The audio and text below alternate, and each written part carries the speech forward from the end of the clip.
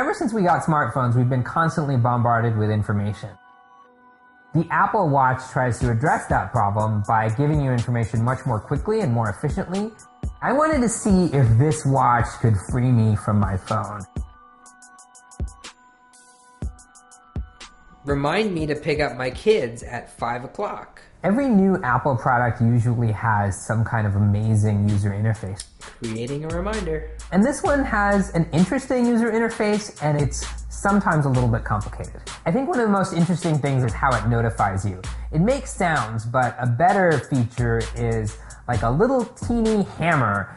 It taps your wrist in different patterns. A text message has a different tap pattern than when the phone is ringing. And the idea is that over time, you'll figure out how it's tapping you.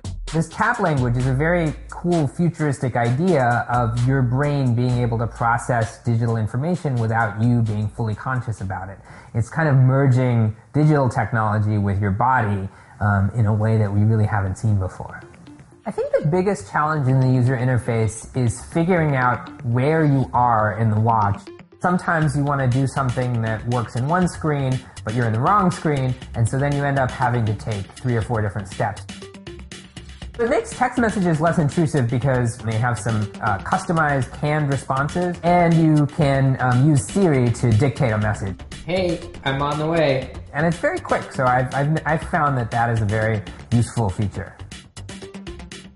One of the things I was really looking forward to doing on the watch is email, but the functionality is pretty limited. You can only archive or organize the messages, and you can't respond to them. You can't even send kind of canned responses. So today, I think the watch is probably best for people who are just like me, people who are addicted to their phones and need some relief from that addiction. I'm not sure yet if it's great for people who use their phone less often, but I think we're moving toward that world. As paradoxical as it sounds, adding more technology to our bodies might free us from the smartphone, which already kind of rules our world.